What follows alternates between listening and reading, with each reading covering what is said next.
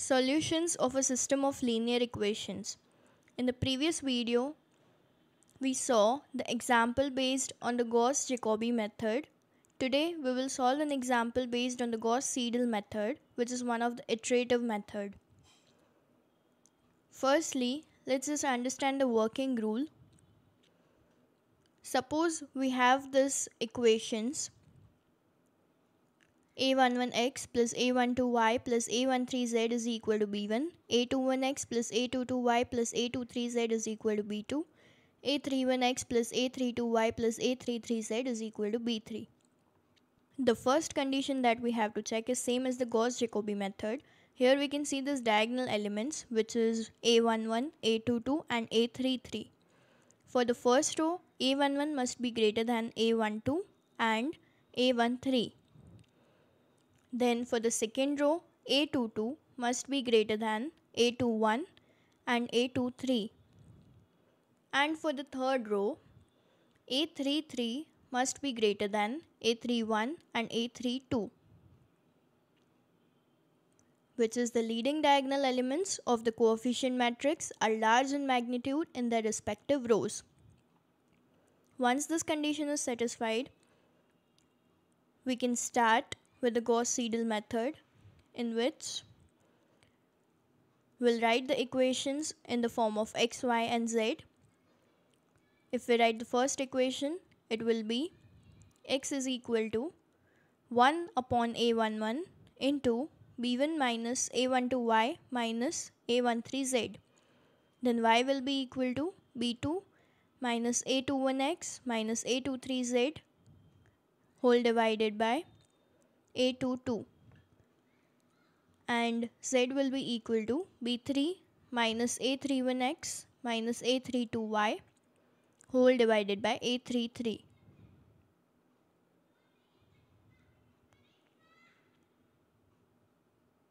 Then after, our next step will be to start with our first iteration, in which we'll take an assumption that x, y and z are equal to x0, y0 and z0. We'll take the values of x0, y0 and z0 as 0, and then we'll find the values of x1. Once we have got the value of x1, our next substitution will be that we take x equal to x1 and z equal to z0, and then we'll find y1. So here is where both the methods, which is the Gauss-Jacobi method and Gauss-Seidel method, differ. In Gauss-Jacobi method, we took it as x, y and z as x0, y0 and z0, and we took the values equal to 0. With that assumption, we found the values of x1, y1 and z1. But here, we'll take x0, y0 and z0 as 0 and we'll find x1. Then after, we'll take the value of x1 and z equal to z0 and we'll find y1. And then we'll take the values of x equal to x1, y equal to y1 and we'll find the value of z1. This will be much more clear to you while we'll solve the example. And we'll continue this process until we get two successive approximations nearly equal. The question is, solve the following system of equations by Gauss-Seidel method.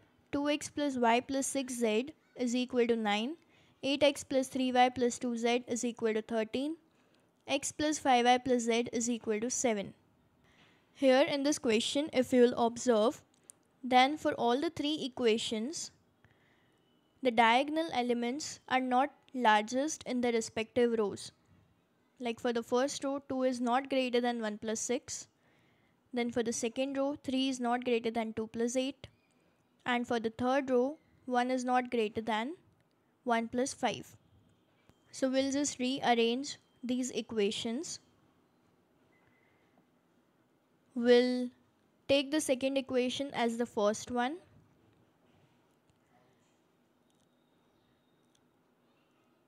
Now our first equation will be 8x plus 3y plus 2z is equal to 13.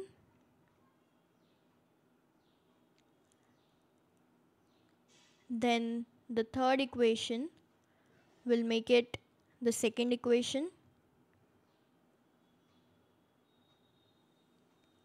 which will be x plus 5y plus z is equal to 7, and 2x plus y plus 6z is equal to 9. This will be our third equation. Now if you will see, then the diagonal elements are largest in the respective rows. 8 is greater than 3 plus 2, 5 is greater than 1 plus 1, and 6 is greater than 1 plus 2. Once this condition is satisfied, we can rewrite the equations in the form of x, y and z. The first equation will be 8x is equal to 13 minus 3y minus 2z. Then x will be equal to 13 minus 3y minus 2z divided by 8.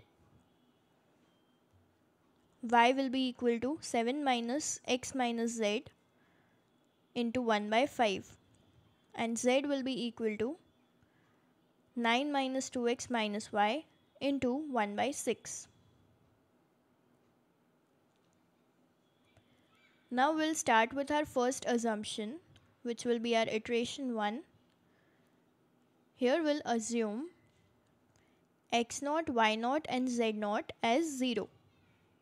This will be our initial approximation.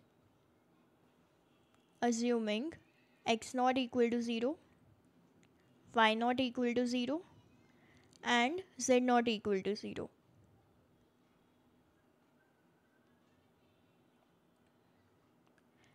Once we have taken this assumption, we'll put the values in the first equation, which is x is equal to 13 minus 3y minus 2z into 1 by 8. And we'll find the value of x1. So x1 will be 1 by 8 into 13 minus 3 into 0 minus 2 into 0, which will be equal to 1.625.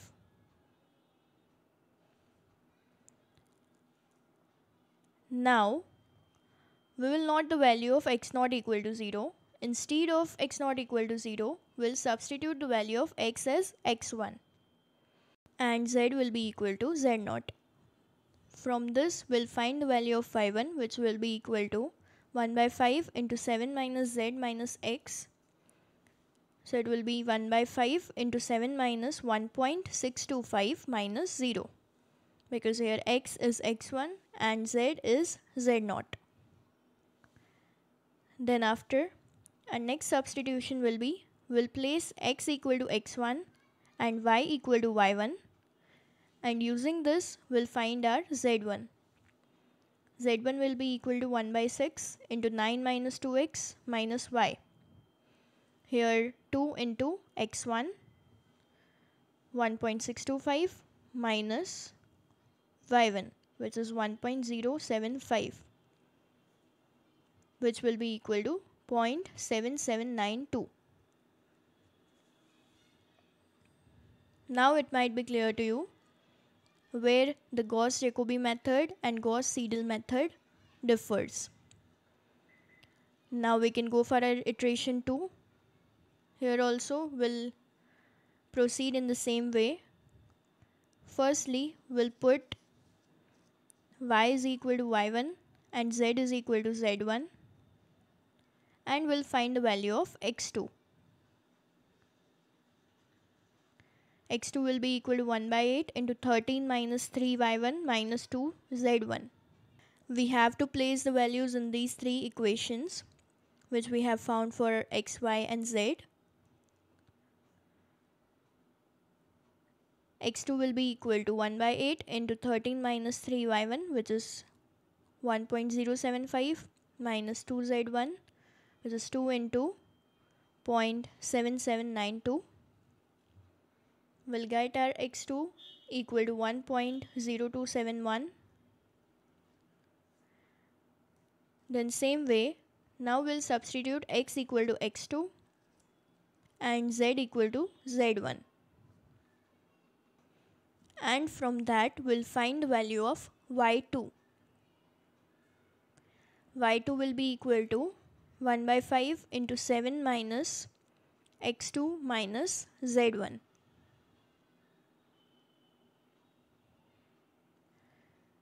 Which was equal to 1 by 5 into 7 minus x2 is 1.0271 and z1 is 0.7792.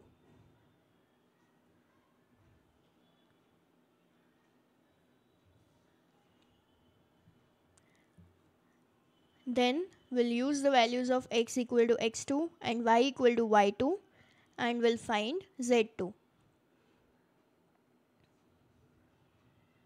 which is putting x equal to x2 and y equal to y2 in the equation of z.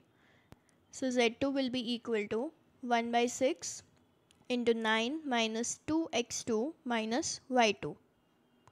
x2 is 1.0271 and y2 is 1.0387. z2 will be equal to 0.9845.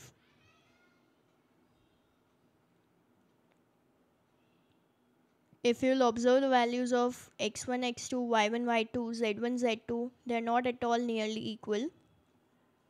So we'll have to go for the next iteration.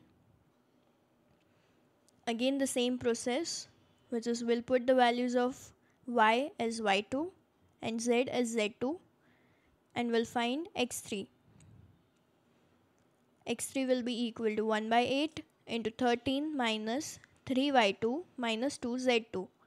Now y2 is 1.0387 and z2 is 0.9845. x3 will be equal to 0.9894.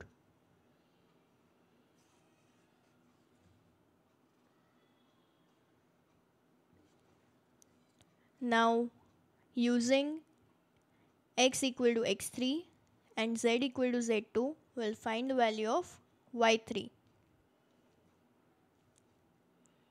So it will be 1 by 5 into 7 minus x3 minus z2. Here x3 is 0.9894 and z2 is 0.9845. So y2 will be equal to 1.0052.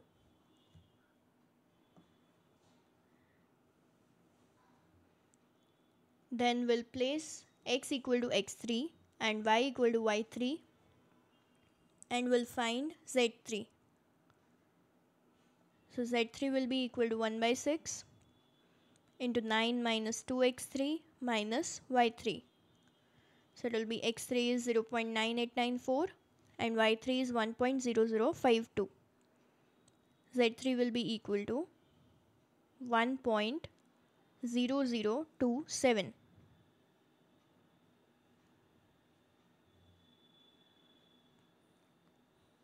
Again, if we observe the values x2, x3, y2, y3 and z2, z3, we don't get nearly equal approximations. So we'll have to go for our fourth iteration. The same thing, that will put y equal to y3 and z equal to z3 and we'll find x4. x4 will be equal to 1 by 8 into 13 minus 3y3 minus 2z3. y3 is 1.0052 and z3 is 1.0027.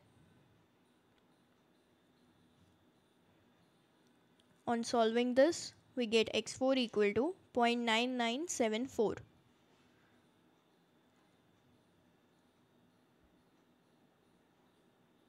Now if you'll observe x3 and x4, it's near to 1.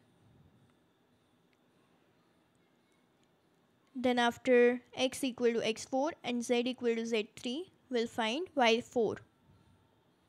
y4 will be equal to 1 by 5 into 7 minus x4 minus z3. x4 is 0.9974 and z3 is 1.0027. On solving, we get y4 equal to 1. Again, if you'll observe, y3 we got it as 1.0052, y4 we have got it as 1. Then we'll find z4 by placing x equal to x4 and y equal to y4. z4 will be equal to 1 by 6 into 9 minus 2x4 minus y4. x4 is 0.9974 and y4 is 1. So we get z4 equal to 1.0009. And if you observe z3 and z4, both the values are 1. So we have got our nearly equal approximations, because here x3 and x4 is nearly equal to 1. Then y3 and y4 are also equal to 1, and z3 and z4 are also equal to 1. We can write it as, since the third and fourth iterations are nearly equal, the approximate solution of the system of equations is x is equal to 1, y is equal to 1, and z is equal to 1.